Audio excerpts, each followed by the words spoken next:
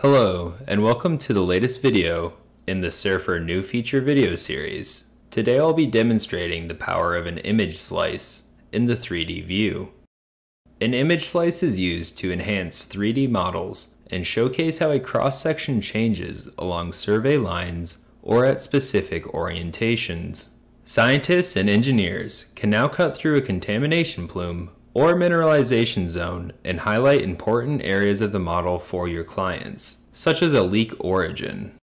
To create an image slice, you must first have a 3D grid created from XYZC data. Once your grid has been created, you can enter the 3D view by selecting the map object, and from the properties, clicking View, 3D View. The default display method for your 3D grid is as a volume render.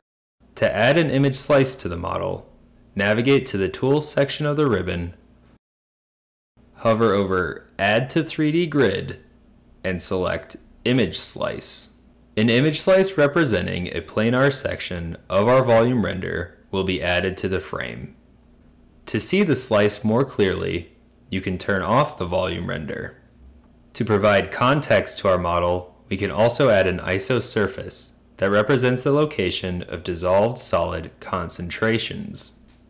Once you are happy with the data displayed within your model, you can adjust the position of your image slice using the Orientation drop-down menu, or you can select the Custom option from the Orientation drop-down to set a custom position using the real-world X, Y, and Z coordinates of your model. There's no limit to the number of image slices you can add to your model.